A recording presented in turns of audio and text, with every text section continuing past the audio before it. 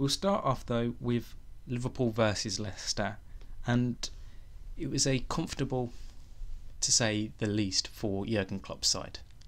Well, it felt like that, didn't it? They Yeah. didn't really trouble Liverpool that much, from what I saw at least. I mean, Leicester in that whole 90 minutes had one shot on target.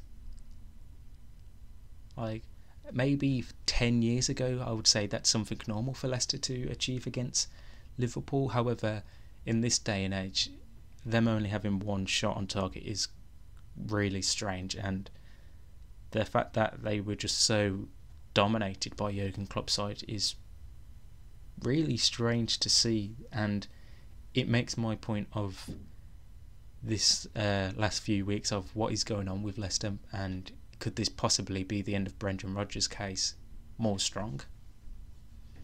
Potentially. I mean, it feels like at this point it just keeps going downhill and downhill even more. It's like watching some of the skiing and the Winter Olympics. Yes. Admittedly, though, they do have games in hand. I mean, they have 2 games in hand over Crystal Palace, who are below them in 13th in the league, and 3 games in hand over some at the top 4. But you just look at them and I just don't know whether they would win them games.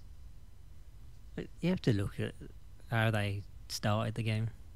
Like that defensive line, which was rumoured to be Amate and Ndidi as the centre-backs, with James Justin, who's not long come back from a long-term injury, and then Luke Thomas, who they rate, but I don't know if he is actually good enough to make it in the Premier League.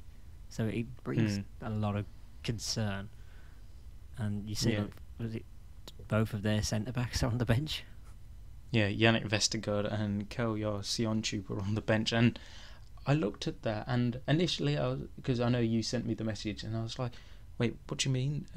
They've got injuries? Because I didn't pay attention. I didn't look at the bench at the time, but then afterwards I was like, wait, they've got both their main centre-backs on the bench, and Vestergaard, who they invested in heavily this past year to be their centre-back because of injuries they had, and they don't start them. It was just very puzzling from Brendan Rodgers.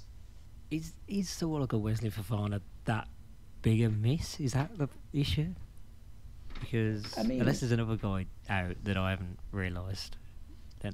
Johnny Evans is the other defender out. Johnny Evans, that's it. So yeah, Fofana and Evans is probably the smash. Like, although maybe it's Solanke, but Solanke's been going downhill ever since like the Euros. Remember, he had a very bad Euros with Turkey. Yeah, he was really bad there, and he just has carried it on. I mean, it's just so baffling how bad Leicester are. I mean, just a few stats to pick your brains at. So they've won 2 of their last 8 Premier League games. I mean, admittedly, their form prior to that wasn't really something to write home about, but it was still not as bad as this. They were humiliated in the FA Cup by Nottingham Forest. Jamie Vardy's still their top goal scorer in the league, and he's been injured all of 2022 and hasn't scored since their game on the 28th of November. Like, this is really worrying times for Brendan Rodgers' side when you look at that. Yeah, and dare I say, like, from a club standpoint, it shows that maybe they've over-relied now too much on someone like Jamie Vardy, especially when you've got someone like Kelechi Iheanacho, who clearly is good enough to be playing a lot more than he is. You know, Patson Daka has his moments as well. I just feel like the time with Vardy is pretty much done, and he's not really a starter for them. Yeah, I mean, it is just so concerning. Like, they heavily invested in their forward line, yet it hasn't paid off for them. Which is a rare thing for them lately, because they've been pretty spot on with their recruitment the last few seasons. Yeah, I mean, another thing as well, though, I didn't know this stat until I looked afterwards, but on the BBC it says they haven't kept a clean sheet away from home since the 7th of February last year. It was almost as bad as Watford.